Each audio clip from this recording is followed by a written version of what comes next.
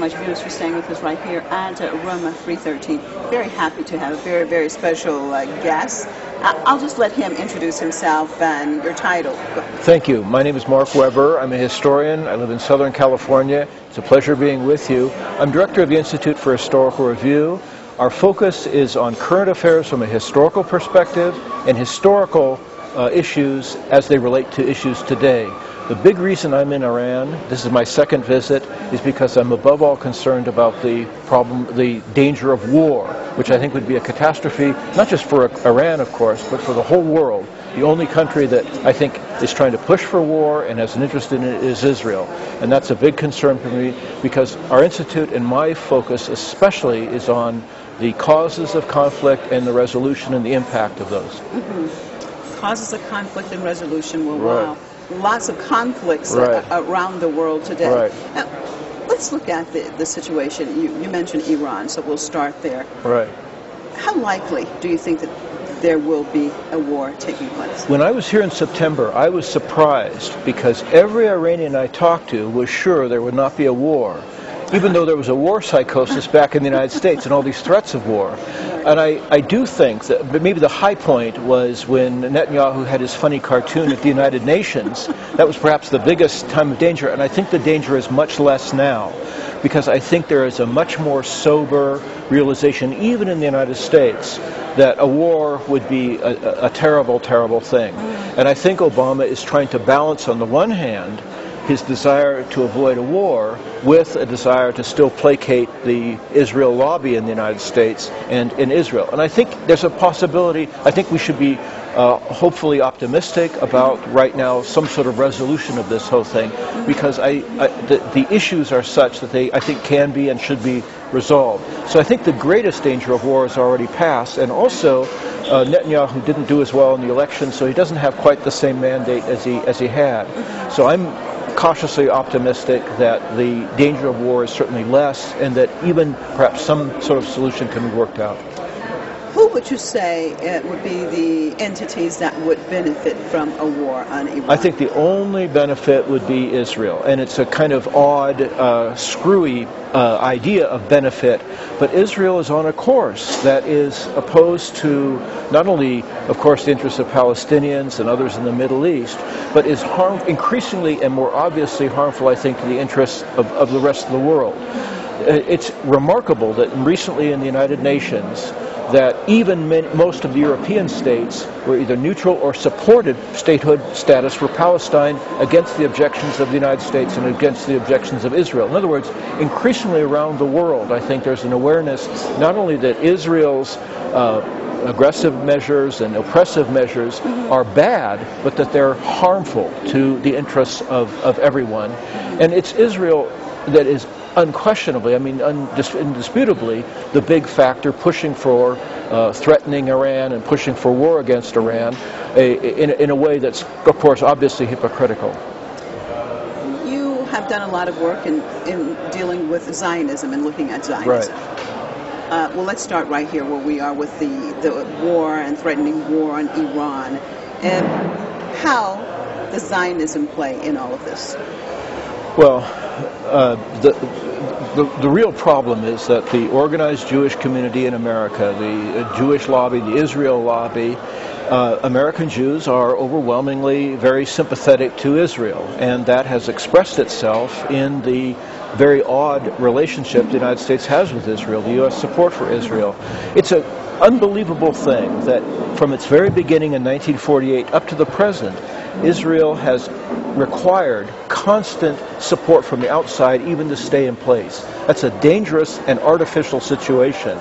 And the support, Israel's very existence, much less its sustaining its place in the world since then, would not have been possible without the backing of the United States, which in turn is an expression, I think, of the powerful Israel Jewish lobby in the United States. I think people, I'm sure inside the United States too, but outside of the United States, cannot grasp, they cannot understand how a small minority of people have gotten control of that vast land. Right. This is a very good point. I find this over and over because it is amazing and hard to understand how a group that makes up 2-3% of the population can have that kind of power. Right. And I'm going to try to deal with it as I do on other occasions.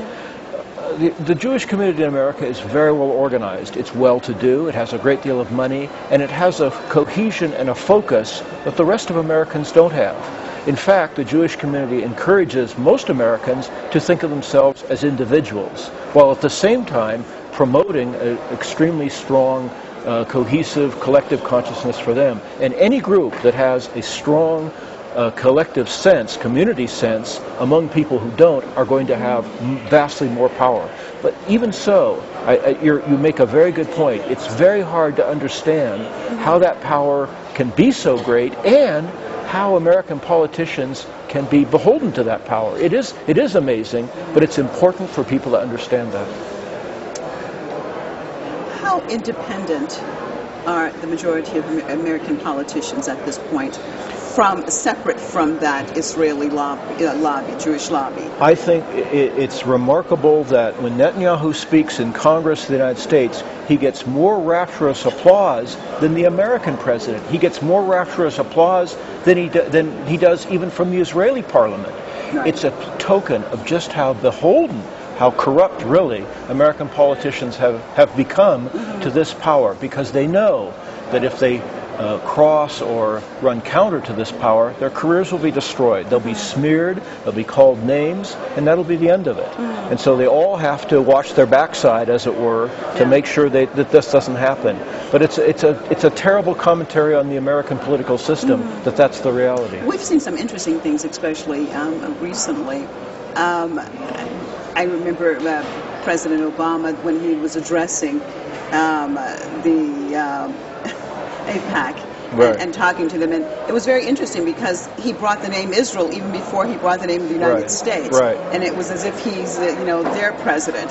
Another very interesting point recently, I think, was the Democratic convention. It was mind-boggling. If you recall, when they were talking about voting, they wanted to vote Jerusalem as the official capital of Israel, and of course when they took this vote, and it was balanced, and then when they took it again, it was obviously the majority of people were against it. And immediately he says, and it passed, it's obvious, that Jerusalem, this is going to be put on our agenda. The first question would be, why would an American care? Why should that be on the official agenda of an American political party? Oh, it's amazing. When the Romney and Obama were having their so-called debate on foreign policy, Israel dominated the discussion. Israel and Iran dominated the discussion, as if the rest of the world doesn't really exist. It's a shameful thing that our politicians seem to care more about the interests and security of Israel than even not only the interests of the United States, but certainly any other country in the world. It's shameful, and it's a token. It's an expression of something very seriously wrong in the American system.